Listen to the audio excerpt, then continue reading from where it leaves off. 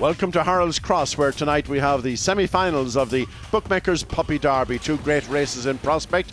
In the first semi-final, unfortunately, just 5 runners, Farron, Crash and Absentee. The big 3 here in the betting are Tullymurriacht in 3, Mays Castle in 4 and Westmead Bond, well drawn, in 6.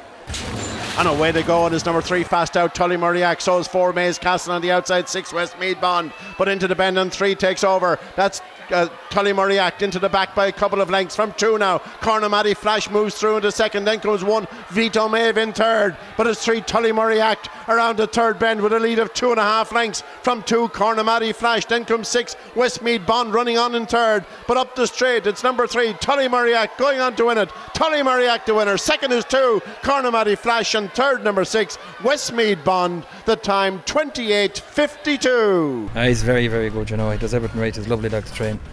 He's quiet, he's calm, lovely temperament. Good. Tonight a very impressive victory. Popped out, did everything right. Like, there's some fast pups behind him. Yeah, it was the first night now. Actually, I was very happy with him because he did everything right. You know, he's starting to go down and get his braking right, and he did everything proper tonight. And when he went around the first bend, then I knew he had a serious chance of winning. Of course, he's not with you all that long, so settling in would have been an issue, I'm sure.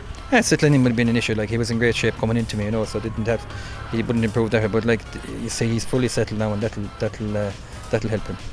Well, now following the excitement of that opening semi-final, we move on to the second qualifier. Quite a race in prospect here with Westmead Grant in 6, a very popular runner here around the Harold's Cross, and the real dangers appear to be 3 Deanridge Rage and 1 Cornamady Swift.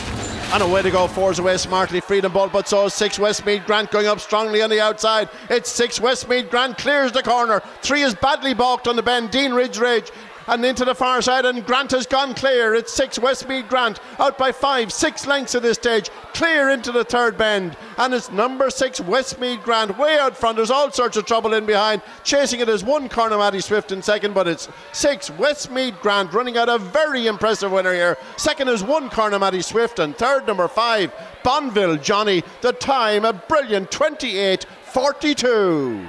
Trap 6 in the final, of course. At 28:42 again, probably good enough. I hope so.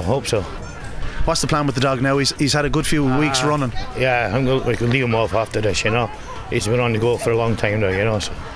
He's a bit of a special dog. He's a lot of gears. He is all right, yeah. A good final though. Good final. Yeah, Pat Buckland's running well too, you know. So I mean, the best dog win next week.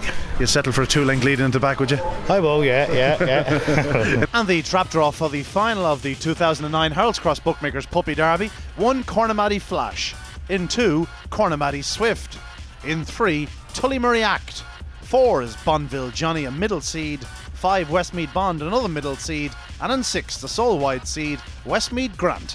Well, you've just seen the trap draw for the final of the 2009 Harold's Cross Bookmakers Puppy Derby. It really does promise to be a thriller, although we're going to have 2 dogs dominating the betting. No doubt Westmead Grant in trap 6 will probably start the favourite, but Tullymurriacht is a real prospect with a massive future ahead of him. 2 top-class greyhounds, and they're likely, as I've said, to dominate the betting, and indeed probably dominate the action. But it really does promise to be a cracking final. If you are free next Friday night, why not join us here at Harold's Cross for the 2009 Puppy Derby final?